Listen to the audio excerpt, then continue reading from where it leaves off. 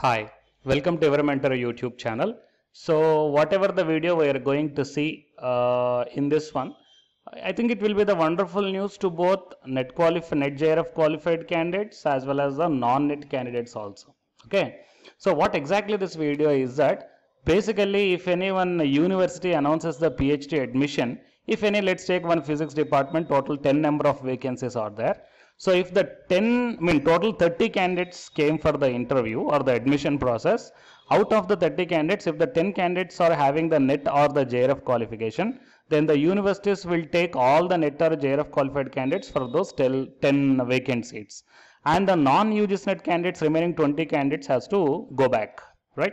So to avoid this situation, the UGC taken a new initiation.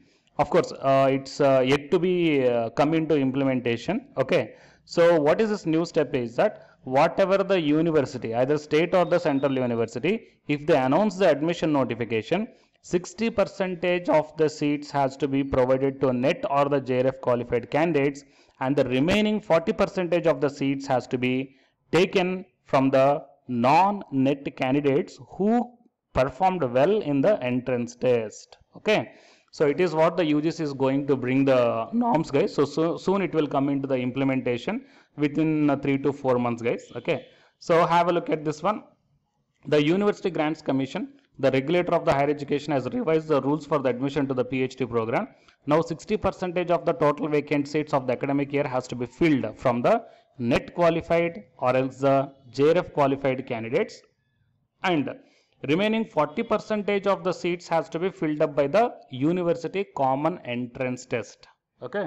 So common entrance test means the candidates who are having the only post graduation without UGC NET, they need to face the entrance test. Got it? So it will be the really wonderful opportunity, guys. Okay.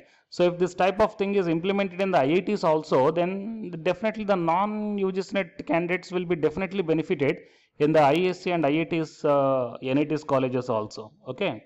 So the draft for the revised regulations is being uploaded on the official website of the UGC.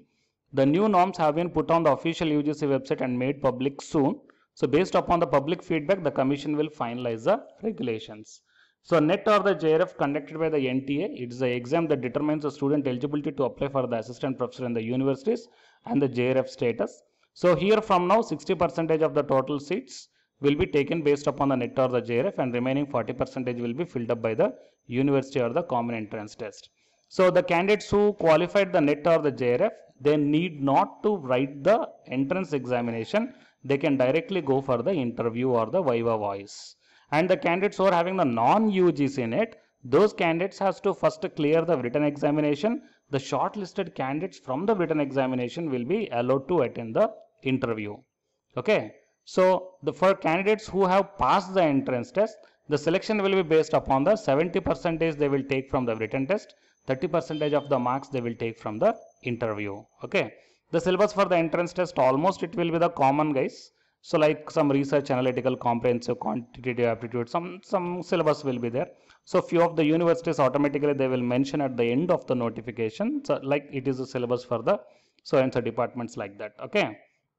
And the qualifying marks for the entrance test is minimum 50% of marks you have to score from the entrance test.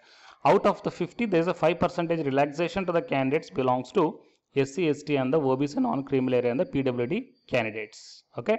So it is a thing, guys. The university concerned shall devise its own admission process along with the eligibility conditions also.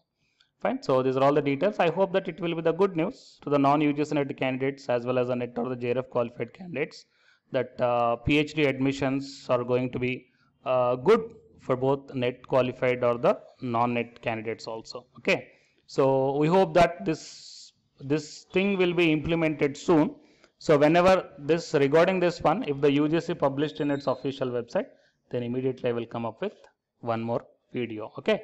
So to get all this such type of updates, subscribe the channel, and after subscribing, tap the bell icon. Okay, so don't forget to tap the bell icon, guys. If you tap the bell icon, then only you are going to get all my videos as a notifications to your mobile phones. Okay, thank you very much and all the best.